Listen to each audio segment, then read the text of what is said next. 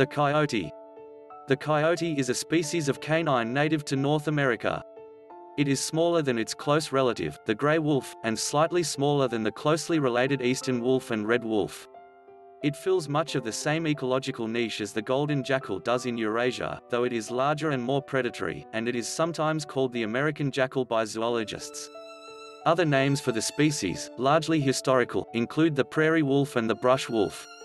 The coyote is listed as least concern by the International Union for Conservation of Nature, due to its wide distribution and abundance throughout North America, southwards through Mexico and into Central America.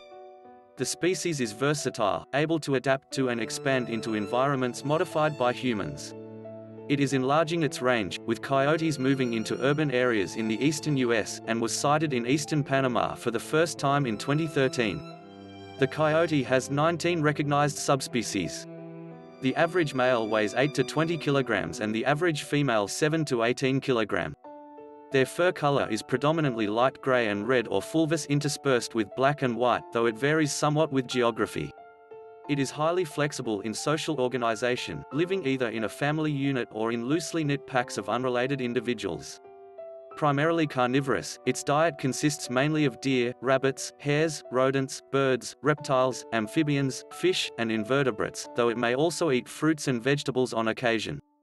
Its characteristic vocalization is a howl made by solitary individuals.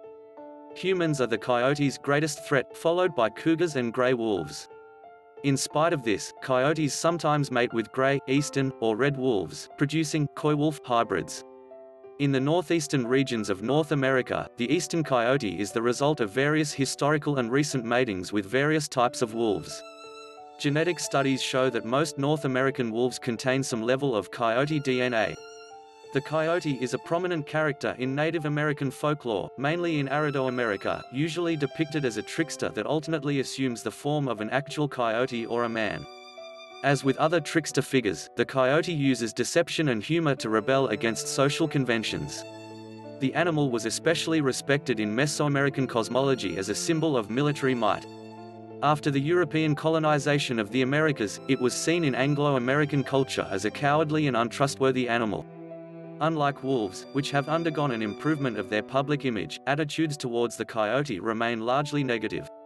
Description: coyote males average 8 to 20 kilograms in weight, while females average 7 to 18 kilograms, though size varies geographically. Northern subspecies, which average 18 kilograms, tend to grow larger than the southern subspecies of Mexico, which average 11.5 kilograms. Body length ranges on average from 1.0 to 1.35 meters, and tail length 40 centimeters, with females being shorter in both body length and height.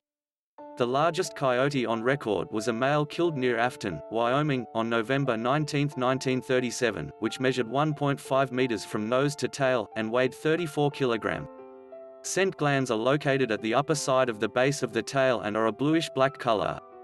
The color and texture of the coyote's fur varies somewhat geographically.